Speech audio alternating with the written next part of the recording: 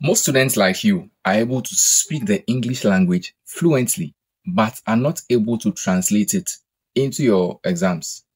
I know that panic feeling you have anytime you hear, is it possible to get a grade A in the English language exams? Now, with my over 7 years of experience in teaching students how to study, I've seen so many students struggle. Now, anytime I give them the secrets or how to study and then pass, they realize how easy it is. The reason is very simple. They focus on the wrong things. In this video, I'm going to show you the right framework to think when studying English.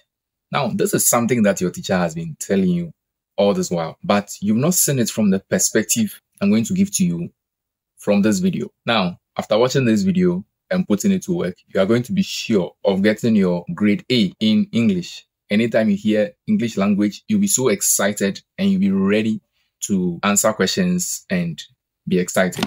Now, the exam you write is called English language, but don't forget, English can be seen as a language and it can be studied as a subject. Now, in my introduction, you heard I said you think you can speak English fluently, but you cannot translate it into a good grade. If that is what you think, you are thinking of English as a language instead of thinking about it as a subject.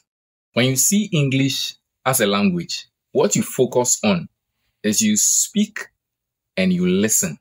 But when you see English as a subject, there are two things you do. And that is what this video seeks to achieve, so that you can get your grade A in the English language. Aside that, I'm going to give you secrets to improve these two things. And, my third point is such that if you don't get it right, the first point and second point will not work out. So kindly watch this video to the end. If you want to pass the English language and pass it easily, you have to be a reader. I hear students say that I don't like reading. Reading is not my thing. Anytime I pick a book, I feel sleepy. Anytime I hear that, it sounds to me like a human being who is saying that I don't like drinking water. You will get to that point where you'll be thirsty and it will actually affect your health. Now, if you don't like reading, you're like someone who isn't putting in any effort, but is expecting a certain kind of result. Generally, things don't work like that. Now, there are those students who read a lot. Now, when I say read, I don't mean to say read your notebook like economics notes, chemistry notes, and government notes. No, read books on literature. Now, there are a lot of books that have been recommended for various senior high schools. You just don't need to read those books that have been recommended to you that you're going to answer in the English objectives. You have to go beyond them. Now, listen. When you are reading your notes in the government and then economics, chemistry, the academic requirements for those are to help you pass government, chemistry, and the other electives. But when it comes to the English language, when you are reading, the aim or the focus is to help you build a certain style, know how to construct your grammar, build vocabulary, and a whole lot. Now, if you are an ardent reader, you realize that the way you write and even the way you speak changes. You begin to even use vocabulary or words that you actually didn't plan to use. And when you look them up, you realize that, wow, you actually used the right word. Now, you pick them up unconsciously when you do a lot of reading. Now, I'm going to give you some benefits of reading. And the first and most important benefit of reading is it helps you to build your vocabulary. Now, if you pick a word, maybe you want to know the synonym, you want to know the antonym, just the word, without picking it in context, it is very difficult to remember. Because remember, I teach that whatever thing you want to learn should be related to something you already know. So when you pick the word, maybe you write 20 words, you want to memorize them, memorize the synonyms and then antonyms. You are most likely to forget them. But when you are reading and you meet a word in a sentence, in a novel or poem you are reading, now that word has a certain context. So let me give you a secret. If you want to be able to remember a word you see in a novel or poem you are reading, instead of immediately going to look up the word, this is what you should do. Immediately you see the word, try to guess the meaning. Guess the meaning, it might be wrong, it might be right. The next thing you do is now look it up. Now look it up not just to find a synonym, but look for the word that fits that context. Now you do this when you're answering the WASSCE comprehension. After getting the word that fits the context, get your dictionary, find the root word of the suffix and then the prefix. When you do this, you realize that most words have or come from the same roots. Now, take note, English language is a language with the richest vocabulary in the whole world. You can do that research for yourself. So reading will make you an expert in finding antonyms, synonyms, and also the synonyms in the comprehension, and even understanding. It will improve your understanding on what you read in the summary. The second importance of reading is it gives you background knowledge on things you are going to study in other topics. So for example, if you read in a novel about the marriage ceremony of a particular tribe or religion, when you now get to social studies and you are talking about marriage, because you got the background knowledge from the novel you read, it becomes easier and faster for you to grasp what you are now studying in social studies or even other subjects. Another benefit of reading, which is closely related to what I just explained, is it reduces examination anxiety. Because you've read different novels from different authors with different perspectives on different subjects, you have a broader scope of knowledge. So you are already confident. You don't fear because you know so much that you can't be asked a question and then you have no idea. You would have an idea about almost everything. The next benefit of reading is it helps you to understand different writing styles. There are times where students read a paragraph and then it goes like, I don't understand. Not because the grammar is too complex or there's too much words he or she is not acquainted with. It's just that the writing style of the author is different. So a lot of exposure to different writing styles gives you the advantage. You have the ability to comprehend different writing styles and make meaning of them. Now, as long as you are a student, you have to keep reading. And as I said, read even beyond the literature books you have been given. Read even what is not recommended for your school. Why? Because of the benefits I told you about reading. Now, the second thing you need to do if you want to study English as a subject and not as a language is to write. Write as often as you can. Write articles, letters, essays. Just write the essays. Now, as I said, writing alone is not enough to get you your grade A unless you know the third point I'm going to give. Now, I'm going to mention out some common errors I see amongst students who, I look through their essays and realize a certain common trait about students who always get low grades or low marks in their essays. One common error I see amongst students who always get low marks in their essay is they write very long sentences. And this was me. I could speak the English, write the essay, and then get very low marks. Why? Because I could write a sentence and this sentence is covering like 5 lines. And the more the examiner or the tutor reads and there are no full stops, he or she is carried away or lost.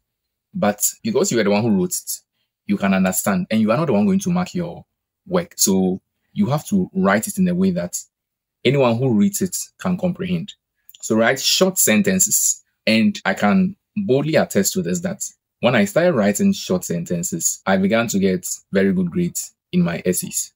And most students that I gave this advice saw tremendous change. Now, the second point, each paragraph should contain one idea. Now, every paragraph should communicate just one thing. You might have the points, you can elaborate, you can explain, you can give your perspective on whatever question you were given. But make sure just that one paragraph brings one idea to mind. It shouldn't communicate 2 things at a go unless you are writing an argumentative essay. And even with that, your point is supposed to be clear.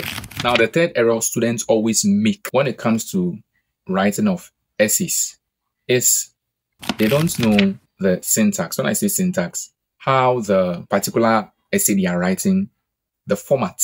They don't know the format. So you're writing a formal letter, you know that your address, the recipient's address, salutation, your heading in uppercase, well underlined. Then you start.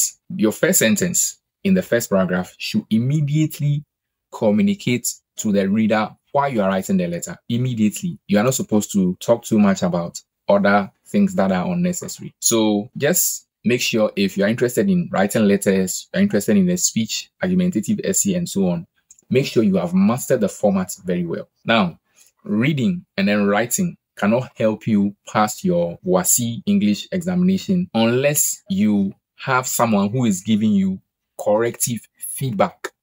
And that's my third point. You need a tutor to be giving you feedback. Now, listen, as students, we all have this bias to think that we know something, but it is practically impossible to pick yourself from level A, level 1 to level 2.